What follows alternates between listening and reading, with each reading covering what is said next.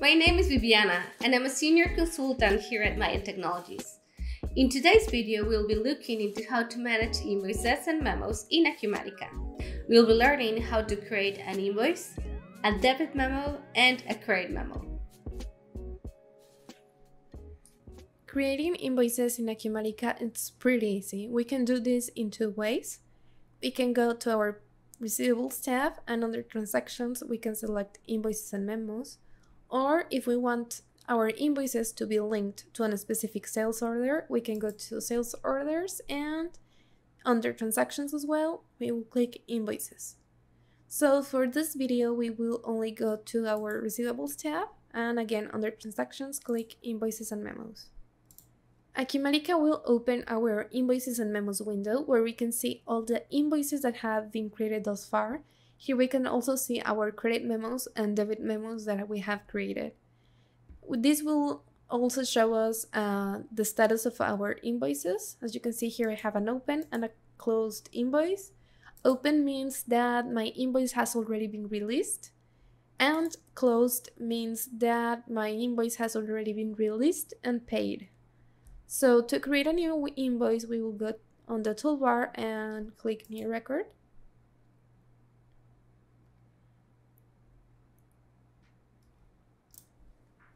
Now Acumatica will open our Invoices and Memos invoice window, and here we can see our summaries area where you can see our type, and we can select invoice, debit memo, or credit memo.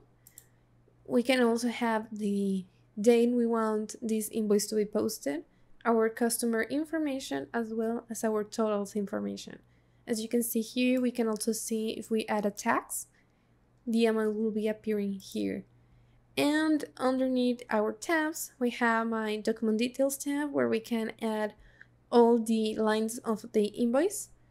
Our financials details, where here I can select if I want a specific branch to post this invoice, and we can also add a salesperson and our tax details. As I said, here I can add maybe a country tax, a state tax.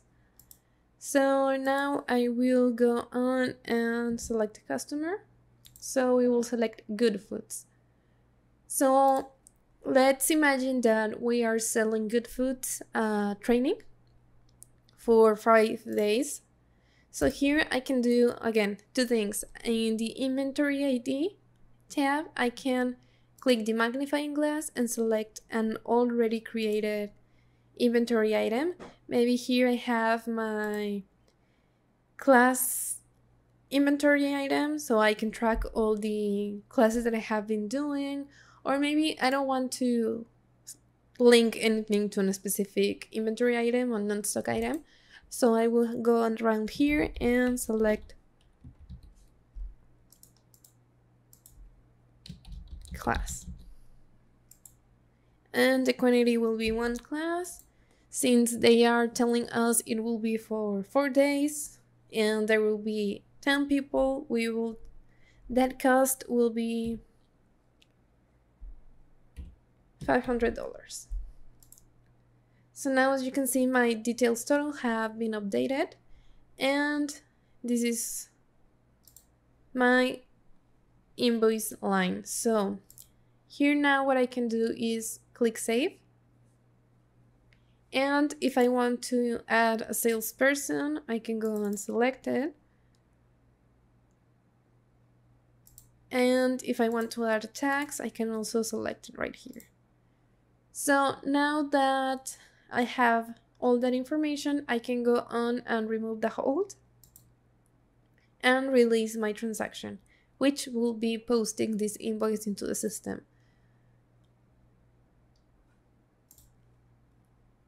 There's a really important information I have to say,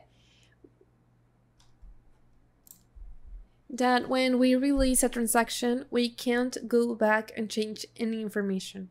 So it is really useful when we have, again, I will go back to my hold.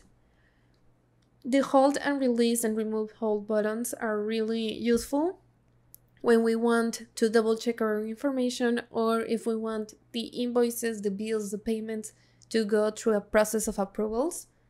maybe I have an intern giving all this information into the system, but I don't want that intern to post the invoices and the payments, because once they are posted, they cannot be changed or edited. So maybe I want their boss or their manager to go on and approve all this information, and we can apply that system on our approval maps, which you can see how that can be done on our YouTube channel. We have a video about that.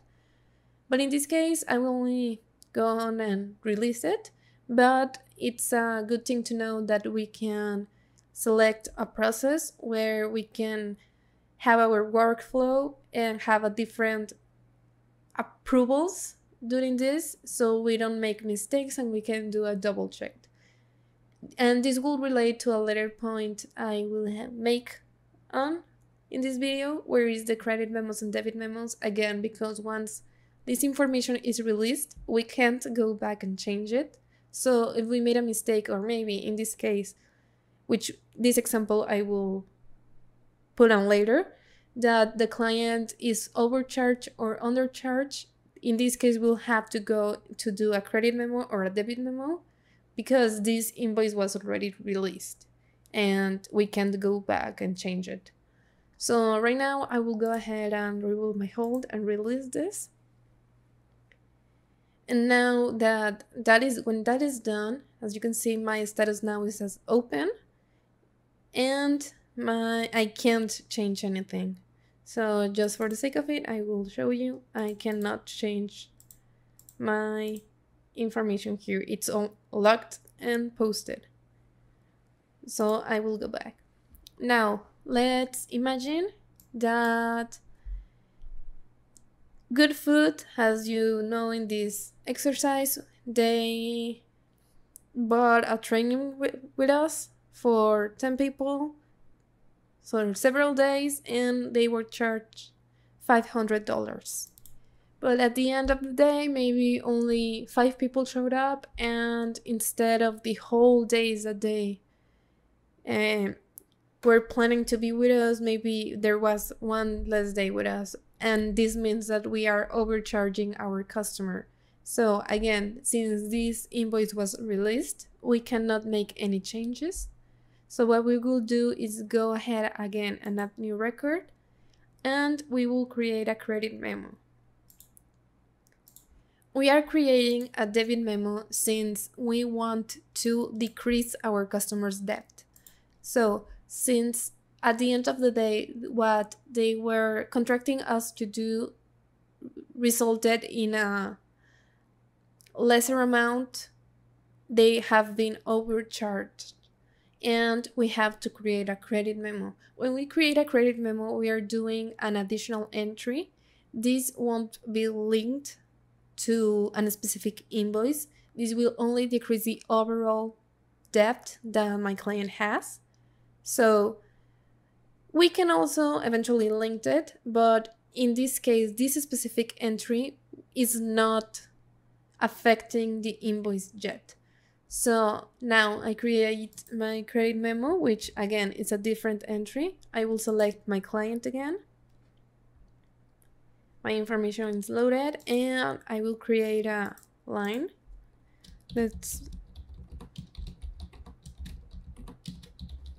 So we will add credit memo because there were less days. One, and let's say is 105 less dollars. So now I will click save. And what this has done once I remove hold and release is that this will decrease the overall debt that my client has to me. So now if I want to link this credit memo to a specific invoice, I will select the applications tab, add new row. Here I can select my document type, which will be invoice, debit memo, or overdue charge. I will select invoice.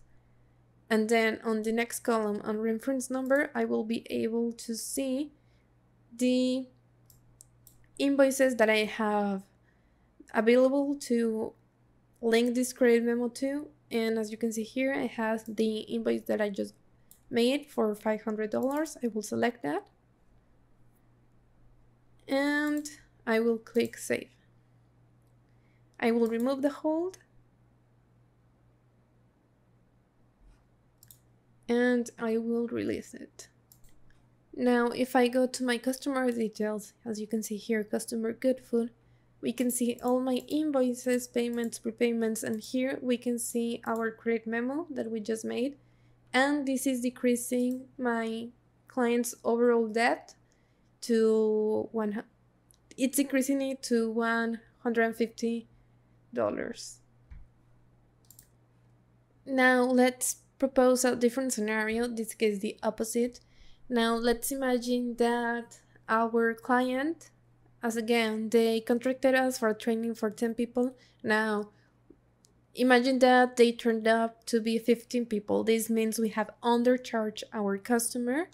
And again, as I have repeated several times in this video, once our invoice is released, we cannot make any changes. So now we have to do a debit memo to increase our customer's debt. And how we will do that is the same as we did with the invoice and with the credit memo. We have to create a new entry. So we will go to add new record. In type, I will select debit memo. Again, our client good food. We will add a new line. And let's say it's $200 more. So we will do that, click save.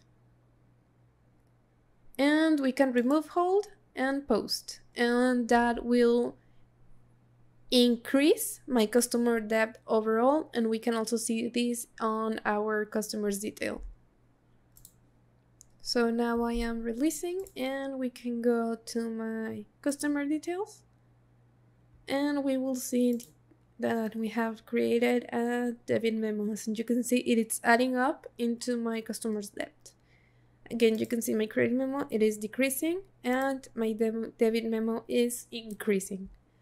So again, this is because there was a situation where we had to decrease or increase our customer's debt, and our invoice was already printed, released, and sent, and we couldn't make any changes. And this is how we do or manage our invoices and memos here in Acumatica. Thank you for watching our video. If you have any questions or comments, please leave them on the comment section below. And don't forget to subscribe to our channel for more content like this.